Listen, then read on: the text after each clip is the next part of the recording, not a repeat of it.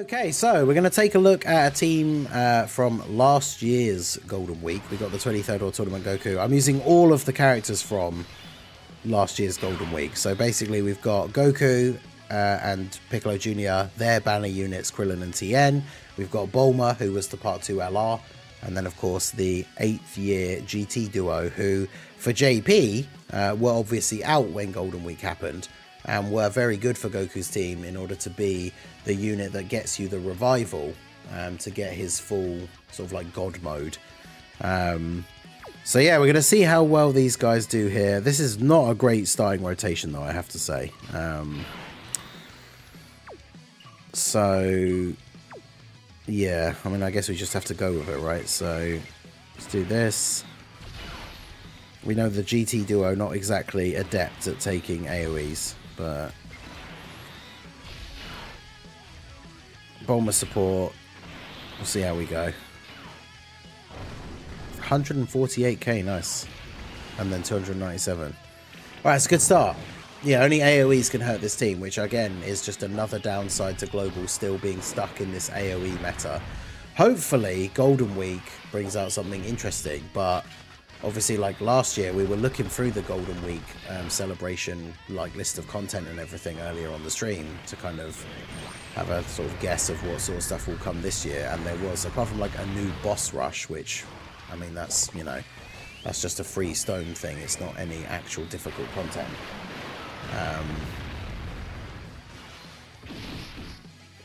So I wouldn't get your hopes up, right? But yeah, it would be nice to get some sort of new relevant difficult event so that we don't have to like, because for global players, you know, even we talked about this with Goku and Hirudegarn coming out, it's like new units come out, even Vegeta, it's like new units come out, but then it's like, well, then what event are you actually using them in? Like, going back and doing Zamasu and Omega again is basically all we have to do. Whereas if you're on JP, Saiyan Day Vegeta, the Golden Week units, you have all of the content from the anniversary that you can take those units into. So, obviously Global, we are counting down the days till the anniversary.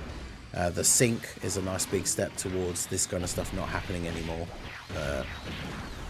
Would you like a Super Saiyan 3 Gotenks and Ghost LR for Part 2 on JP? I think that would be pretty cool, especially if they named it that way, right? So it was a uniquely named character.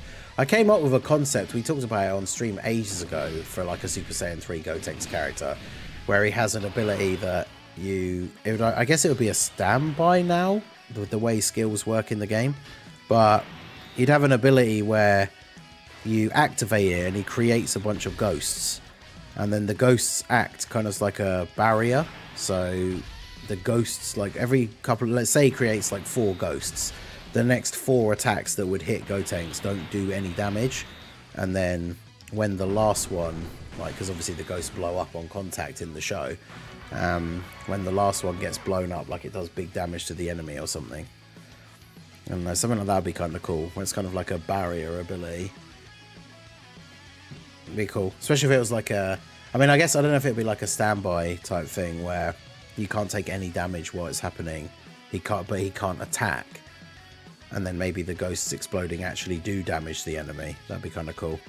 But yeah, we got a very unfortunate first rotation. So, I mean, all right, let's do this. Very unfortunate with these AoEs. This is a slightly better start. We still got both the Gokus on the other rotation, though. Good old limited attempt events and not being able to pick your starting rotation. But, so let's... Ideally, I want Goku and Krillin on one rotation and Goku and Piccolo on the other rotation, so I suppose we can float off Piccolo here. So if we do this, get our orbs for Bulma, and then grab these for you. It's a slightly better first rotation.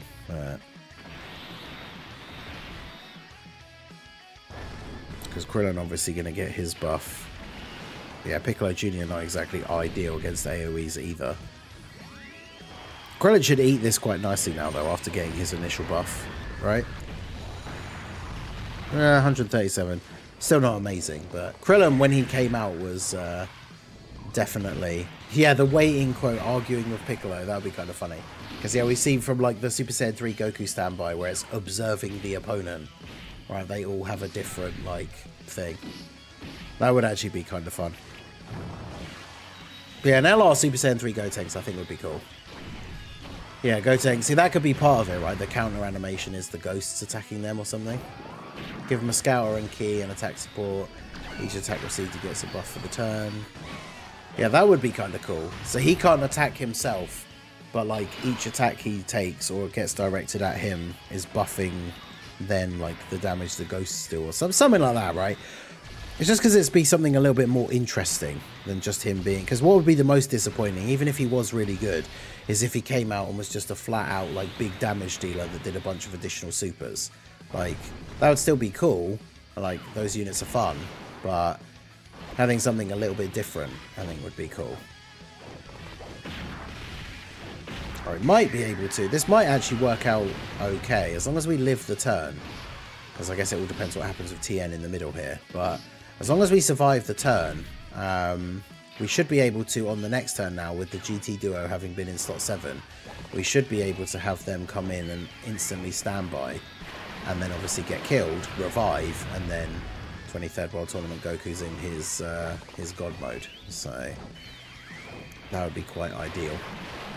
More super attacks these guys get off the better as well. I say these guys as if it's not just TN, but TN and his clones. The only downside, of course, is I think he should be able to tank normals after doing the multiple supers, but he won't tank a super. So... he does have a pretty decent dodge chance, but... and then Goku at the end. Spawn unlimited ghosts as a standby. The more ghosts that take an attack, the stronger the final standby will be. That would be cool, actually, yeah, because one of the current standby things, we've got, like, a number of orbs collected charges the thing. Number of attacks of, like, all allies is 1. So that would be kind of cool. The number of attacks taken is what charges it, and it doesn't... obviously, it'd have to not go too high, because... depending on the way the rotations work, there are turns where you'd only get attacked a couple of times and you can't really do much about that, but... alright, so now, yeah, we go into the standby. I mean, this is kind of the perfect setup that you want for this team, I guess, is to have those guys in slot 7, right? Especially in this AoE meta. Because if we do this, it means that Bulma will get to attack, and then... obviously, Vegeta just gets killed by the AoE. So... yeah, TN doing pretty well. But yeah, Super Saiyan 3 Gotenks have usually been damage dealing type units. Especially the Super Saiyan 3 ones. But yeah, that would be an interesting new kind of standby. I quite like that. So yeah, like charges up by taking hits. And then you do like the big ghost kamikaze thing at the end. That would be super cool. But yeah, so we get killed with GT Vegeta here. Drop the Spirit Bomb. Not a crazy amount of damage, right? Because obviously we didn't get much build up. But that means now the Gokus are in full Demon Time mode. So yeah, this Goku has 923k defense at the start of the turn. That's pretty good. And now that we've gotten a revival, not only do we have full HP, but he has guaranteed guard. So... and of course, remember that 23rd World Tournament Goku and Piccolo, one of the other interesting abilities that they had is they are both super effective against all types when there's only one enemy. Hey, there's the Goku Ki Blast Nullification as well. Love to get those in there. 9 million. I mean, this is the thing, right? This team, absolutely. I mean, I say the team, right? You probably aren't running TN, realistically, in a lot of these difficult events now. But Goku can still cook once you get a unit to revive for him. Because yeah, now with his guaranteed guard, he's already built up to some decent defense. This one hasn't been hit as many times though, so I'm not sure what his... he's at 838, and I mean this rotation specifically is pretty good. So if we do this, then we can grab the tech orbs, and then that leaves all the physical orbs for Bulma. I mean, this is a pretty good rotation.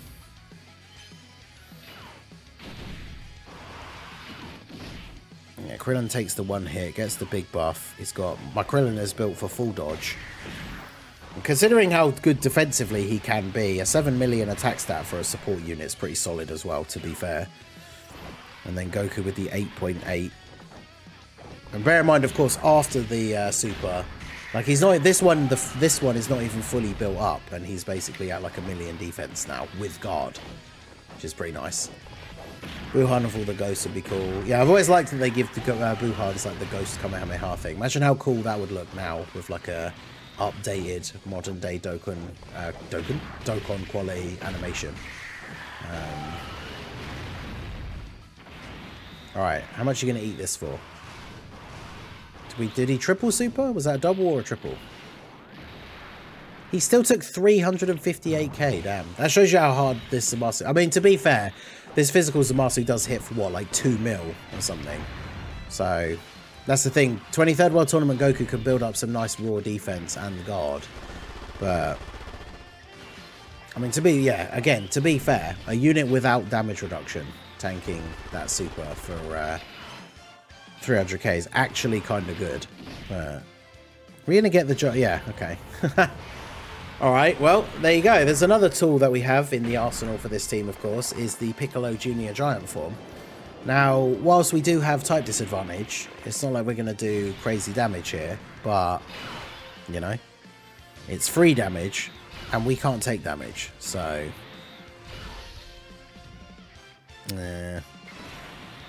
not the best key, though. Always going to be an issue for giant forms, but... Worldwide is Buhan with the Ghost Attack and Vegito with Standby into Candy. That would be quite funny. That would actually be hilarious. A Vegito who has a Standby ability where he gets turned into Candy Vegito. Because then the Standby animation, because it doesn't matter who you're fighting, but the Standby animation would be Boo zapping him with the Candy Beam. And then he turns into Candy Vegito. And then, yeah, his Standby could just be that he has a 100% chance to dodge. And then, yeah, that would be kind of funny.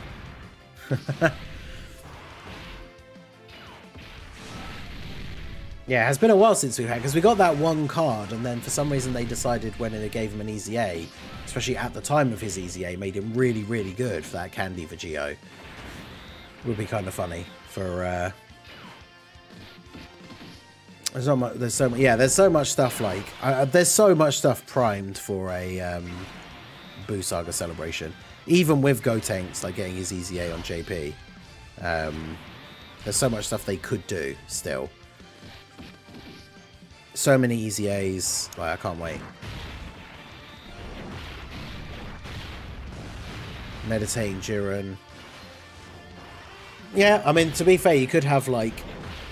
Well, I suppose that doesn't really fit in with the way the things happen in the show, right? I was going to say, you could have him base Jiren, then the Standby where he meditates and then he becomes full power Jiren, but it doesn't really go like that in the show, does it?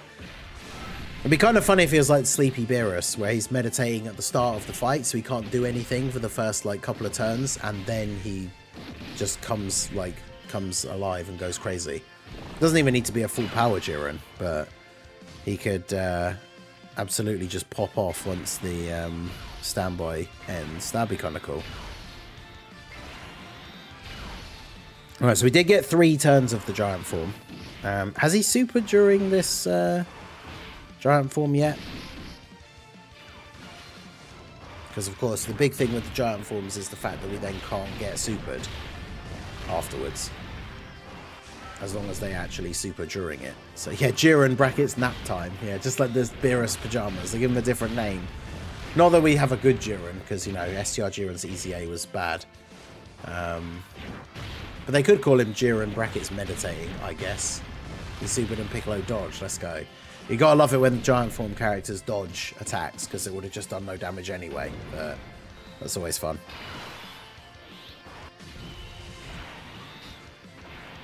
Hey, what is this? The World Tournament? Nah, because if it was the World Tournament, we'd have the animation skip on. That's why, funnily enough, I haven't watched this animation for ages, because when you're doing the World Tournament, it's pretty much just doing this over and over again, except you have the skip on, so you don't actually get to see it.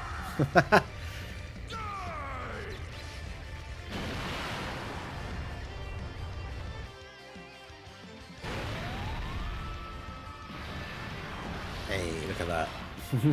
Alright, so do you have any links with... Oh, you get Saiyan lineage.